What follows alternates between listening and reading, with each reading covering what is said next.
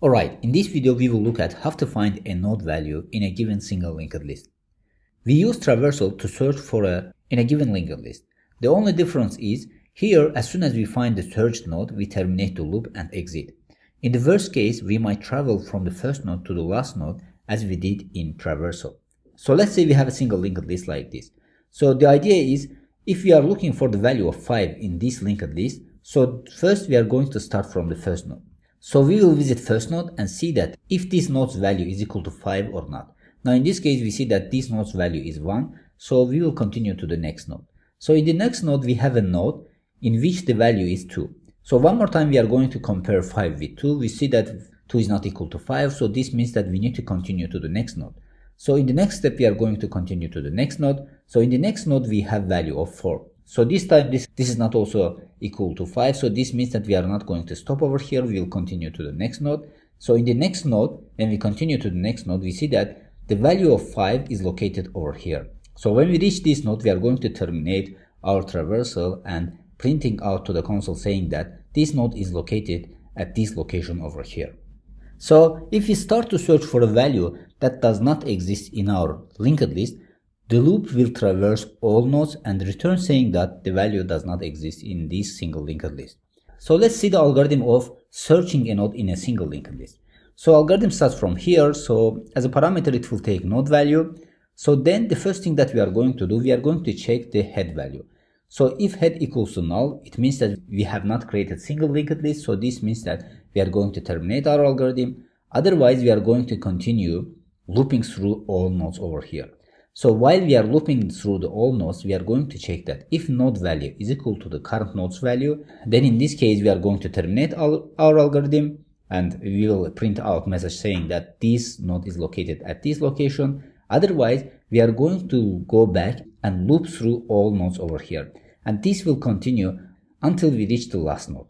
So if we reach the last node and we see that we couldn't find the value that we are looking for, we are going to print out to the console saying that the value does not exist in this single linked list. So the logic is very simple. So based on this logic, we are going to create our search method in Java. So let's get started. Now here inside this single linked list class, we are going to create a new method which is called search node method. So in this case, this method will return boolean value. So I'm going to put boolean and the method name will be search node. So as a parameter, this method will take integer parameters. So it's going to be node value. So this is the value that we are going to look in our single linked list. So the first thing that we are going to do, we are going to check our head value. So if head is not equal to null, so this means that our linked list exists. So we can do all operation inside this if condition over here. So here, the first thing that I'm going to do, I'm going to create temporal node and setting the head value to this temporal node over here. So it's going to be type of node, which is the node class over here. Then the name will be temp node and it will take the head value, because while we are looping through the loop, we are going to start from the head value. That's why we are putting our head value. Then we are going to loop through the single linked list with the help of size. So as we did over here, we are going to do the same operation over here as well. So what we are going to do, I will create for loop like this. For I starts from 0 and it will continue until the size of this single linked list. And then in each step, it's increased by 1. Then inside this loop, we are going to check the current node's value with the value that we are looking for. So if temp node, which will be the current node, value is equal to the node value that we are looking for, that comes from this parameter over here, then in this case it means that we have found the node in this single linked list. So in this case I'm going to print out to the console saying that found the node at location I. So in this case I will be the location of the node that we are looking for. So I'm going to print out like this, print. So the message will be found the node at location. So here I'm going to concatenate I, then I will put new line character over here. Then after doing so, we are going to return true. So this means that the value exists in our single linked list.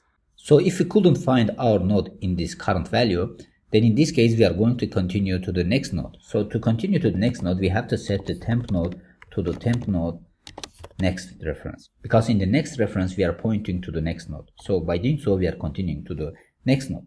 So at the end, if we couldn't find our node after looping through all elements, we are going to print out message to the console saying that node not found.